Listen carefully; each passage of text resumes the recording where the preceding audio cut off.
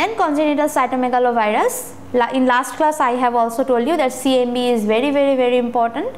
Here in the neonatal guideline you see it's a separate chapter for CMV. So I hope you understand why this is so important. Okay. In utero, transmission of CMV can occur during primary maternal infection, reactivation and reinfection of seropositive mother. Okay, reactivation can occur in case of CMV. This is a very important thing. The maternal tests are done, CMV serology for IgG and IgM, and viral loads are done. Here is the interpretation. No need to memorize this, just look after this. If you have any confusion, you can go through this. In antenatal ultrasound, if a mother is CMV positive, there is some features that a child might have. There might be intrauterine growth retardation, intracranial ventriculomegaly or calcification. This is very important. Whenever we will go the infection chapter, we will read again this. This intracranial calcification is very important. Microcephaly and periventricular leukomalacia. This is a very bad adverse effect in case of neonatal neurology.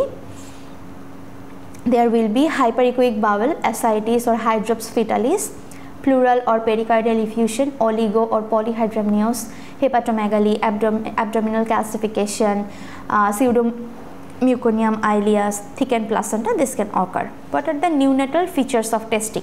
When we will test for a neonate, give a start to this. Evidence of maternal primary CMV infection in pregnancy. Antenatal ultrasound suggestive of congenital CMV.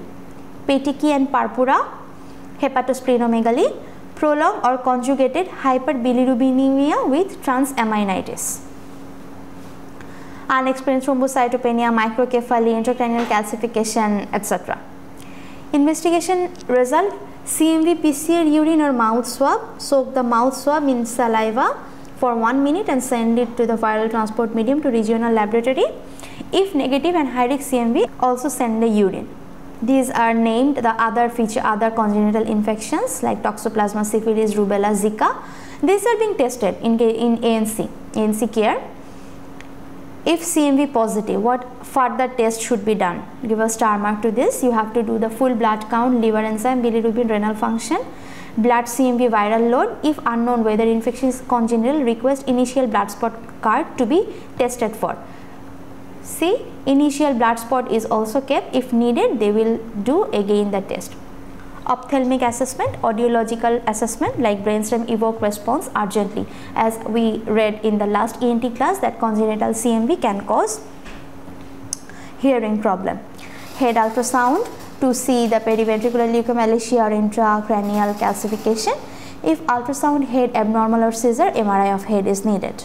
Treatment: if it is postnatal acquired CMV, there is no treatment. Okay. And the feeding: do not discourage infected women from breastfeeding. It is very important.